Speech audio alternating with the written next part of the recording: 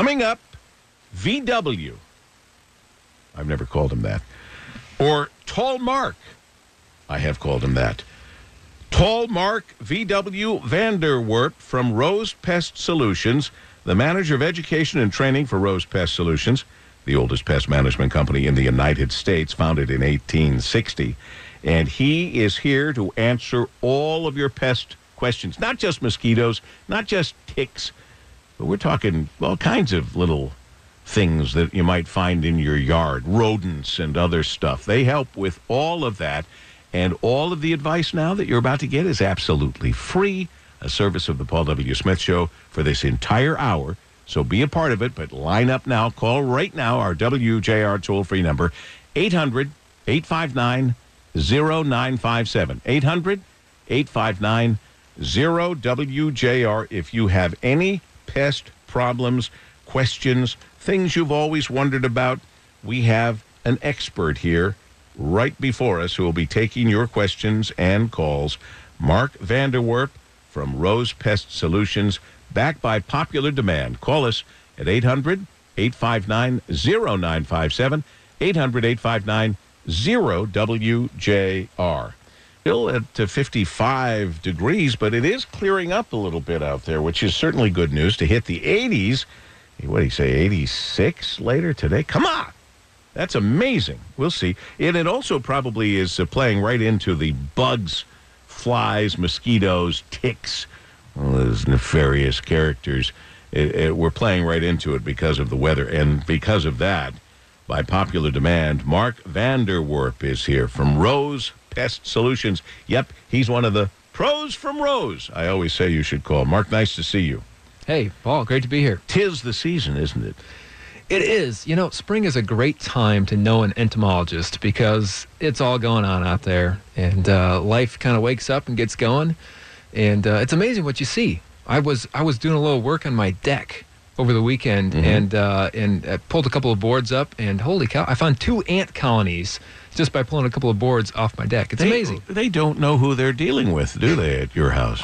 Apparently, they were safe until I did that. So they were just doing their thing. Would these be carpenter ants? One was carpenter ants, and one was odorous house ants. So two very different ants living in 2 very different little niches right there in my deck that I was walking over. It can happen to anybody, including a guy who graduated with a bachelor's degree in entomology from Michigan State University, who was then instilled with the giddy willingness of someone ready to dive headlong into a career in urban pest management. Now board-certified entomologist, board member of the Michigan Entomological Society, or MES, and a certified pesticide applicator in Michigan, Indiana, and Ohio.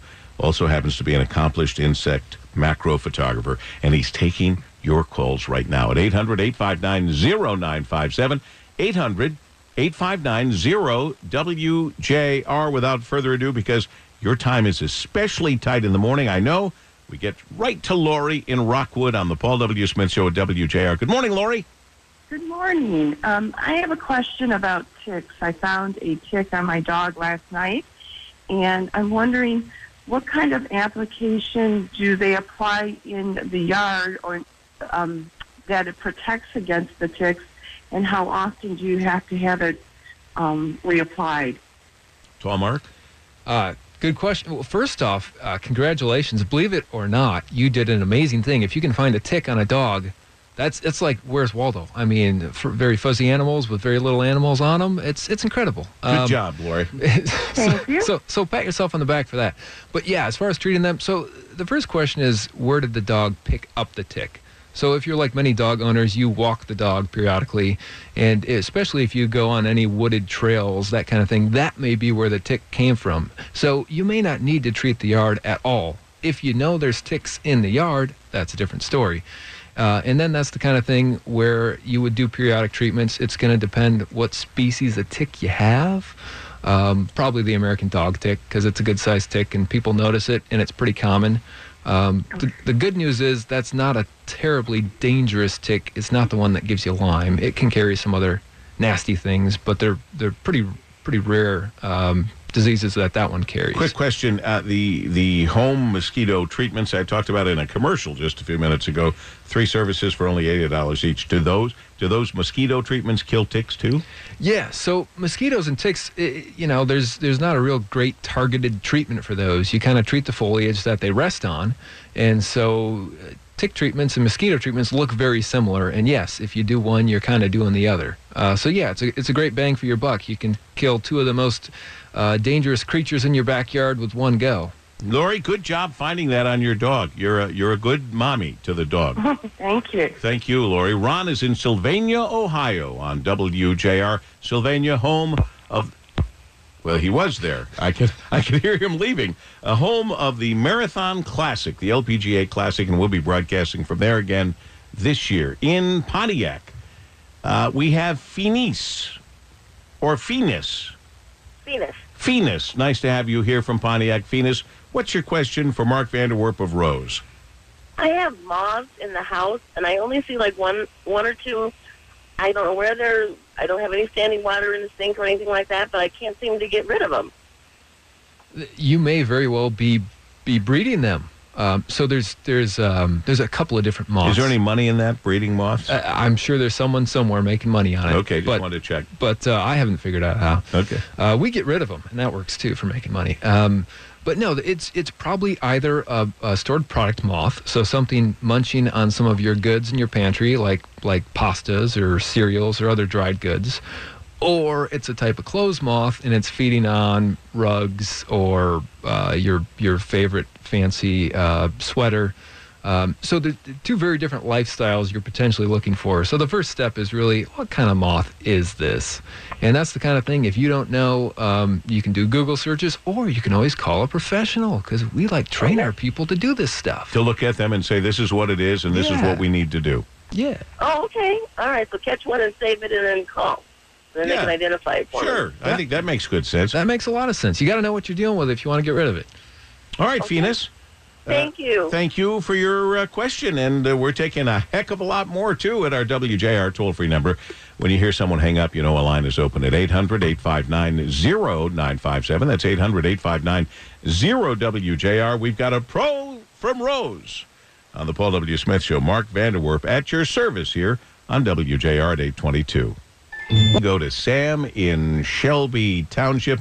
You're on the Paul W. Smith Show at WJR with our pros from Rose. Mark VanderWerp, what's on your mind, Sam? Hey, good morning. We went, we bought a new house last year, and this is going to be our first spring and summer at the house. We've got a bunch of trees in the back yard. There's a park back there, and we have a graduation party. What kind of protection can we do and make sure that our mosquitoes are controlled? Hey, Sam! Congrats on the new house. So this is a pretty common request: is graduation parties or other outdoor events, and the mosquitoes are tearing people up. What can you do? What we like to do is called a barrier treatment, and we treat some of the foliage around the property. Mosquitoes are really weak flyers, so they like to take lots of breaks. So you spray mosquito rest areas? Exactly. That's what you do. Who would have guessed? So it's not like they're flying around 24/7 and just as soon as someone comes outside, they dart in and go for the kill. No, they're sitting on your bush before you come outside. So if we treat your bushes, they sit on the bush and then they fall off the bush dead before you come outside and feed them. So that seems simple enough, Sam, doesn't it? It sounds good to me. We're going to do the same thing. We're going to call the pros from Rose and do something before a graduation party in our backyard. And you don't have to do it like a lot of people call and say, can we do that 2 hours before the party? You don't have to do that because it lasts 20 to 30 days, so maybe a week before is a good idea. Right, yeah. Usually scheduling should not be a last minute, let's do this now, today kind of thing. It's going to last for a period of time, so it's a residual material that we use. And if you want to get the most bang for your buck, do it a few days before the event. And then when you're setting up and the caterers are coming out, they're not getting bitten either. They'll appreciate that. Very good. Good luck, Sam, and happy graduation. Thanks for waking up, listening with us all day long here on W. All righty, we have a pro from Rose. Mark VanderWerp is here, affectionately known as VW, as in VanderWerp, or Tall Mark, as is, how tall are you? 6'6". Mr. Burkhardt, how tall are you? I'm about 6'8". Are you 6'8"? Yeah. Okay, well, I thought we finally found somebody taller than Rick Burkhardt. Oh, no, not even close. He's a freak. I'm pretty normal. Yeah, 6'6" is normal. Oh, boy. 6'8" and 6'6". I used to be considered tall. Anyway, at 6 foot, I'm not so tall anymore. I need your calls, and as one hangs up, that means you call because all the lines are full. But we want you to ask your question here. We need to talk about ants, carpenter bees, mosquitoes, ticks, and anything that's on your mind at 800-859-0957, 800-859-0WJR, our WJR toll-free number. And it's Cecilia in Waterford wants to talk about some flies in the attic. Good morning, Cecilia. Welcome to the Paul W. Smith Show, WJR. Good morning, gentlemen. Morning. I have a question about the flies in the attic. As soon as the weather warms up, they start to come out of the attic and into the house. They're just sluggish and lazy. But we've never really known what to do with them because we have cats in the house and we don't want to do anything that would harm them. That makes sense. People who have pets, they're concerned about their beloved pets. What do you suggest to Cecilia and anyone else with these kinds of problems? So let me just take a quick opportunity to note that essentially almost all pesticide treatments these days are very low risk to humans and pets. Obviously, we would not be in business if we were in the regular habit of offing people's pets. We don't do that. So you can absolutely do fly treatments and not harm pets. What a sensitive way to put that, Mark. Well, You've been in business 150, 160 years. They don't want to off your pets, Cecilia. We don't. No, that is not what Rose is all about. On a serious note, the flies you're probably seeing are called cluster flies. That's one possibility. And what they do is they like to overwinter in houses, in clusters. So they form these big aggregations. It's not a pest fly in the sense that they don't feed on garbage. They actually are parasites of earthworms out in your yard. So if you have a normal healthy yard, you probably have some of these flies around, but they come in the wintertime and then they head out in the spring, and if they get kind of confused and head out the wrong way, they may end up in your living space. So the way to deal with that is to actually do some treatments on the outside of the structure in the fall, which is when they come into the structure. So put that on your calendar. Call Rose in August or September and see if we can help you out. Now another quick possibility is you had something that perished in the attic. So that does happen if you've seen mice. Bat, maybe a bat in the belfry. A bat in the belfry, or a mouse in the house. And of course that's I can tell you that we've been in this house for a long time, and we plugged in one of those electronic pest control things because we used to hear scritching in the attic, and we don't hear that anymore. Yeah. So I guess that's a possibility. Well, so if you plug in one of these ultrasonic repellers, which I really think they should be called silent noisemakers, which is just a confusing term because they're kind of confusing devices. It's not clear what they do. The pests usually die of old age when you plug one of those in. Well, yeah, so it's not killing anything if it's doing anything, which is unclear. So that probably wouldn't have. Although if you plugged it in, it means there were pests. So yeah. Good luck to you, Cecilia. Thanks for the call. Len is in Canton, and black ants in the house, and you've got Mark VanderWerp of Rose. Len.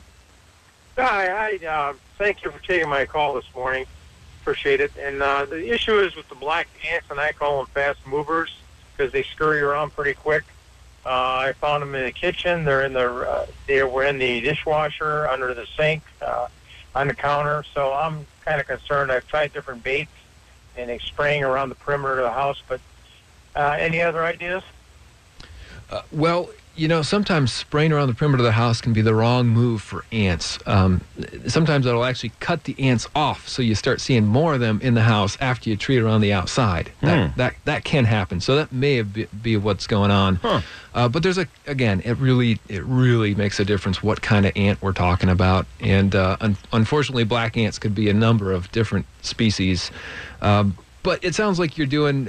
Stick with the baits, and eventually, if they're eating them, they will go away. Should I leave them alone if I see them motoring around, or should I just squish them and get rid of them? That's a great point you bring up. So it's a common misconception of people to bust out the can of Raid or the washcloth and just destroy what they see and I'll show you ants. Really, yeah, it's a best practice to leave them be if you're trying to use baits, because they have to be able to walk back and forth to the bait and bring it back home. Oh, that's a good point. You want them to take that bait back home. Yeah. So some people combine like the can of Raid and the baits, which that doesn't work. You gotta let them feed on the baits and take it back. All right, Len, good luck to you. Appreciate it. All right. Thank you. He's got ants in the house, but no word of any ants in the pants, which is certainly good news. Get back to your calls right now with a pro from Rose. Mark VanderWerp, a fine Michigan State grad, by the way, entomologist, certified, and taking your calls at 800-859-0957, 800-859-0WJR. Let's go with Steve from the Golden Tower of the Fisher Building. Steve, you're on the air. Yeah, hi. First-time caller there, Paul. Love the show. Yeah, thanks. Mark, just want to say I utilized the pros from Rose about a month ago, had a very heavy black ant problem at the Courtney abode, and Mark, the technician, came out, put down an application. He said 2 weeks, you should see an improvement. I did. A couple more, he came back out and put down some bait, and it is absolutely clear. As a matter of fact, I'm seeing some ant residue of the dead variety outdoors right now, so I guess that's a good sign. Fantastic. Well, I think the moral of that story is we only hire people with the name of Mark. Apparently, yeah, I was saying this is Mark. We keep it easy. That's easy to know that if you're going to call, it's going to be Mark. Well, way to go. Well, apparently, thanks for sharing your personal experience. Ant situation, you're on the mark. And by the way, if there are empty beer cans in your house, you should probably dispose of those properly. Rinse them out before you put them in the recycle, or return them to the store if you're going to have them stored there. See that, Mark? That's how rumors get started. Yeah, Miller Lite. All right, thank you, Steve, for your call. First-time caller, 849. Back to the real callers here. But a quick question about bees, because I know you want to talk about it, and there's been this worry about a shortage of bees, bee viruses, bee problems, B12 vitamins. What is it, the latest on bees and carpenter bees? So, man, there's a lot to talk about. I'm going to try to keep it quick, even though I'm really bad at that. We like bees. Bees are great. They pollinate things. They make seeds. They make fruits. Really, really important species to coexist with. So there's a couple things. Most of the time, bees are not pest issues. Usually, the things people call bees are, in fact, yellow jackets or other wasps that really do often build nests on houses. And for the average person, if it stings, we don't really care what we call it. We just want to get rid of it. Right. Well, but this is the crux of the issue. So people are saying, oh, there's a problem with bees, and then other people are saying, no, they build nests on my house every year. Well, we're talking about different things.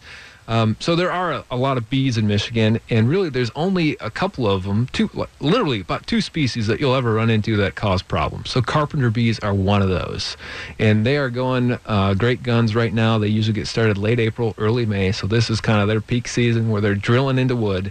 So that is one to keep an eye out for, and that is absolutely one we do lots of treatments for. And the other one that can sometimes be a problem is honeybees. If honeybees get in the wrong spot, it's a problem. And so we've actually done some live colony removals from people's walls and relocated them. Mm-hmm. What a nice thing to do for the bees. Yes, it is. And you do this free of charge. The bees are not charged anything to have themselves relocated. Well, I sometimes take a bite of honey because, hey, right, it's right there. I think you deserve it. The one thing what you don't want to do is irritate a bee. You don't want to irritate the bees. Most bees are so nice you can't irritate them. Okay, all right, you said it. Joy in Highland, there we go. Joy, welcome to WJR. Good morning. Thank you for taking my call. Sure, morning. I had a question. What are some of the procedures you would do to take care of carpenter ants? Sure. Well, every situation is unique, so it's going to depend on, the structure, where they're being found, what they're getting into. But as a general rule of thumb, some of the things you try to do to get rid of an ant problem are going to be to limit their food sources, which for carpenter ants can sometimes include things like dog dishes and bird feeders, among other things. And typically we'll use some baits in the areas that are active, and sometimes supplement that with some non-repellent liquids to speed the process. So that's kind of the process. But, if you find the colony, it's totally different. You can control a colony of carpenter ants with a vacuum cleaner if you know where they are. So it's all about what you see and what you can find. Good luck to you, Joy. Annette is in Troy. Annette's got roly-poly bugs? Yes, I don't really know what to call them. I mean, I think I've heard them called potato bugs also. Does that sound familiar, Mark? Oh, they have many, many names. I'm good with potato bugs or roly-polies or pill bugs, sure. So you're getting them... I've got them in the house, and I don't know where they're coming from. They're obviously coming in from outside, so how do I keep them out? So this is an animal that is actually an on-land crustacean. So think lobsters, crabs, crustaceans. Wow. This is a member of that clan. They are really sensitive to drying out. So they need high moisture areas. So typically if you get them in a structure, it's in a basement or in an area where there is a water leak or other moisture problem. So the key often is nothing in the house. It's often what's going on around. So check when you have a nice big rainstorm. Go outside with the umbrella, take a walk around the house, see if you see any water piling up next to the foundation. It may be a simple matter of redirecting some downspouts or thinning out some mulch, which is too thick and wet, to resolve the issue. All right, Annette, good luck to you. Bonus, Mark VanderWerp is going to continue taking your calls off air, so stay on the line and you can continue to call. Meanwhile, you have a website for Rose that you invite photographs to, right? Sure. So we do have a website, rosepestsolutions.com. We also have a Facebook page, Rose Pest Solutions, that you can upload your crazy insect or pest photos to, and we can see if we can give you a little advice that way as well. rosepestsolutions.com and Facebook. Yes. And you take those photographs. People have questions. Take the photographs of your bugs and problems and share it with the entire Rose community. And the world at large, really, yeah. Let's get it out there. This is getting bigger than I ever could have guessed. Well, VW, Tall Mark, always a pleasure. It's been great, PW. I'm not used to a pro from Rose, you know what I mean? It's hard because I'm, an old dog. Pros from Rose is what I'm used to saying. But you're a pro from Rose at rosepestsolutions.com or 800-966-ROSE, 800-966-ROSE.